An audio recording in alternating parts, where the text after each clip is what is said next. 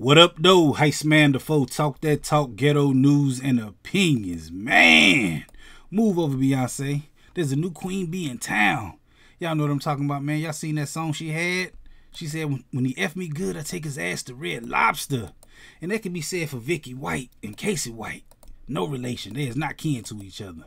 But allegedly, Vicky White, she got a arrest warrant out there because she must have helped this dude escape, Casey White. And he was already serving 75 years in jail. When the story first came out, everybody thought maybe she had been taken away and stuff. But my wife was like, something ain't right about this. Something ain't right. I don't think that he kidnapped her and took her and all that stuff. Then I looked at the news and I seen her stats. When I seen her stats said that she was a widow. She ain't have no kids. And she had just sold her house. So I think she on her way to Mexico, her and Mr. Casey White. That's all I got to say about this story. When I seen this, it was wild though. So she got a warrant for her arrest out here right now because they gone. They out. You heard anything about this? Oh, I know she got that money together. She hauling ass. She retired. It's her day of retirement. Oh, yeah, and she retired. I ain't even think about that. She has been plotting this out. Yeah. It takes, we're in a good market right now, so it don't take long to sell your house. But she been planning this out. She sold her house so she could have the money so they could go. I mean, it's still up for investigation right now. Allegedly, all this allegedly. I'm letting you know. I'm letting you know. That's what went on. Allegedly. She was a widow. She had no kids. She's just retired, and she sold her house. That man 6'9". He done pulled that 6'9" out her. That's what I'm saying. She sold her house. That's what I'm saying. She risking it all. Take his ass to Red Lobster. She ain't going to Red Lobster. She going beyond Beyonce. I'm buying you a ticket out of, man. You better spend that woman money and she gonna be looking dumb. Hey man, Vicky and Casey White.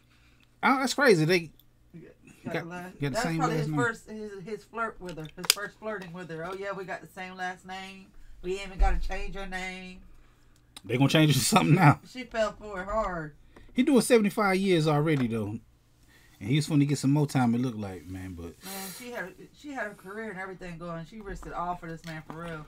How old was she? She was second. I don't know how old she was, but she was second in command at that facility she worked at. Casey Cole White, 38, and Vicky White was 56. This happened in Lauderdale County in Alabama. Man. Well, so she was 38 and he was 56. No, she was 56 because she Vicky. I'm saying I keep getting mixed up with Vicky and Casey. Yeah, their names are ambiguously. Unisex, yeah. Well, his is or hers ain't, but anyway. Yeah, but we definitely gonna be talking about this Friday right here on this channel. Cause I go live every Friday talking about stuff just like this. Y'all just gotta come through and holler at me, man. Hit that like button, the comment button, the share button, the subscribe button, the notification bell, all them good buttons. You gotta hold on. I'm just thinking about something. What? It wasn't the Red Lobster though, man. He ain't give me no Red Lobster.